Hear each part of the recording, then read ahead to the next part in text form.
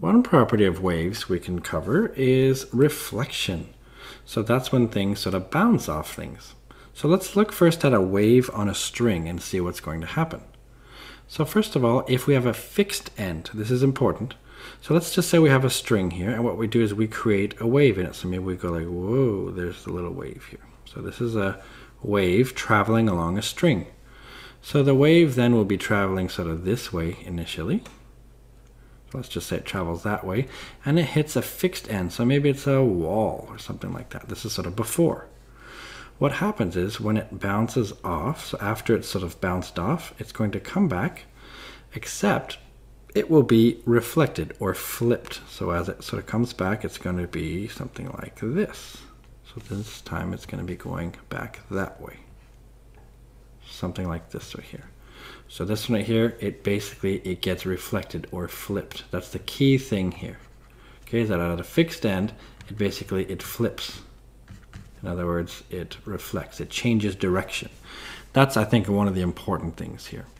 And maybe I can show you a little bit better with this PHET animation. So here what I'm going to do is just take this thing and choose manual and no damping, and I'll do a fixed end because I can do a loose end or no end. But I'm going to make it a fixed end here. So what I'm going to do then is watch carefully then. I'm going to make an oscillation and watch carefully what happens. As it hits the fixed end, it basically goes down, and then it goes up, and then it goes down. In other words, every time it bounces back, every time it reflects, it flips upside down. Now in theory, this is what would happen. Of course, in real life, you have damping. So real life strings do this. So that's damping is a way it loses energy, see? So if you have lots and lots of damping, you basically can't really send it across. That's something we'll do some more videos about. Basically, this is the idea, is that we're going to just take it, make a wave in it, and we'll see that every time it hits the end, a fixed end, it reflects and flips upside down. That's the key thing to look at here. Now, what if we have a wave on a string, but this time has an open end? So this time, what if I draw, so I'm going to draw myself some sort of string like this. Maybe this time it's free to sort of go along some sort of ring here. So maybe we have like some sort of ring here that allows this string to basically slide up and down this pole. So as it comes in this way, this is the before.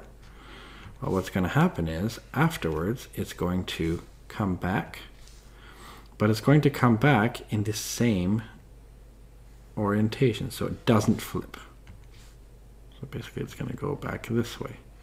Of course, I still have to draw my little ring here. So this is sort of what happened here. This thing right here, it does not reflect. It just comes back, the same orientation. So it does not flip. That's the key thing for reflection of a string or a wave on a string if it's got an open end.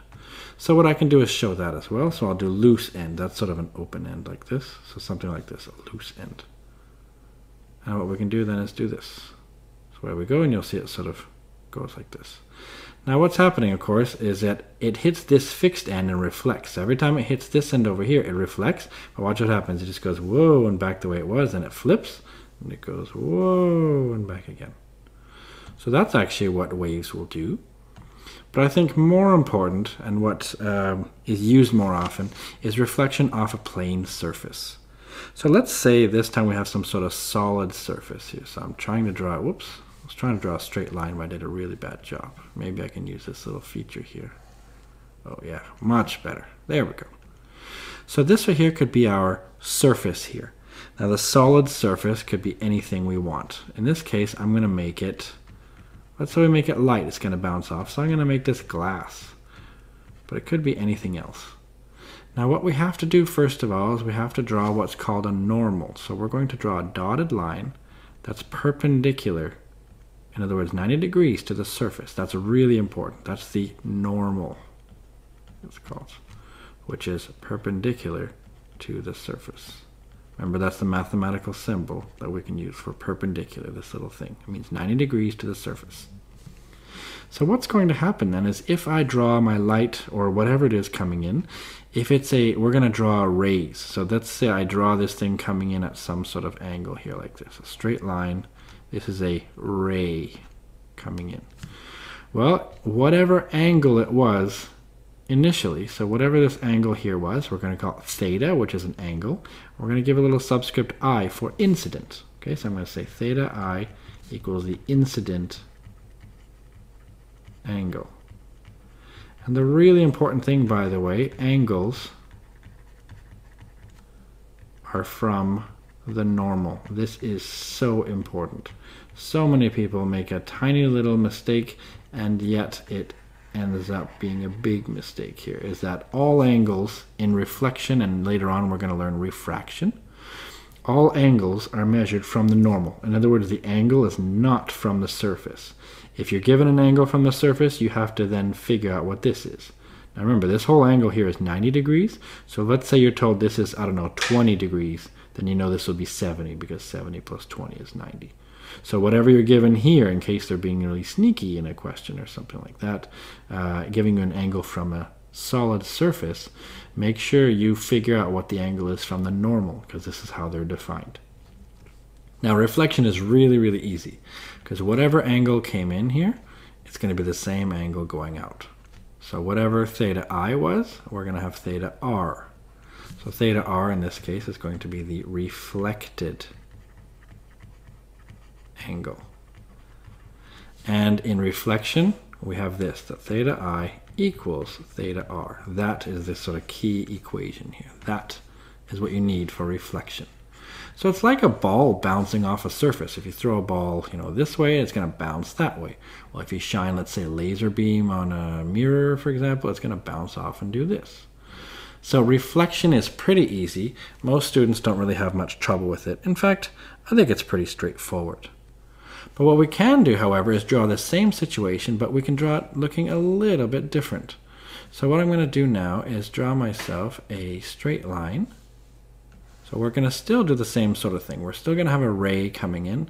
But instead of a ray, we're not going to have a ray coming in. I'm still going to draw normal here. This is still a solid surface. But instead of drawing a ray, remember that's just the direction of the wave going this way and then that way. We learned before that we can draw things as wave fronts. So what I'm going to do is I'm still going to draw my ray coming in. So I'm still going to draw it this way and my ray going out.